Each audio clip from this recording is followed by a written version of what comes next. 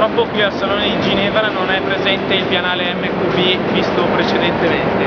Abbiamo comunque a disposizione questa meccanica che è quella dell'Audi A3 in versione e-fuel. Potete vedere dietro ci sono le bombole.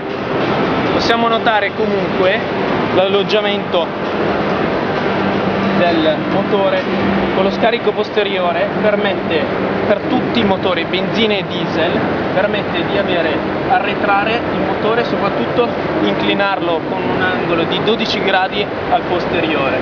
Abbiamo quindi qui il cambio, il differenziale anteriore e lo scarico, la linea di scarico.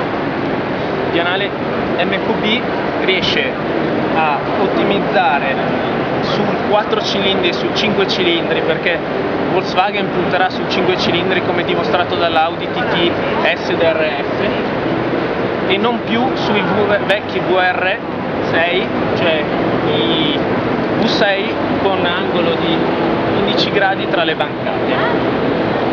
Passiamo comunque a vedere in questo caso la versione B-Fuel col serbatoio sotto i sedili posteriori, come possiamo vedere l'inclinazione appunto quella della seduta e le bombole dietro. Da notare come in questa versione sia disponibile una sospensione posteriore interconnessa, come potete vedere questa struttura qua che lega le ruote posteriori, mentre sulla versione normale di A3, quella in commercio di Golf, utilizzano per tutte le versioni delle sospensioni multilinee.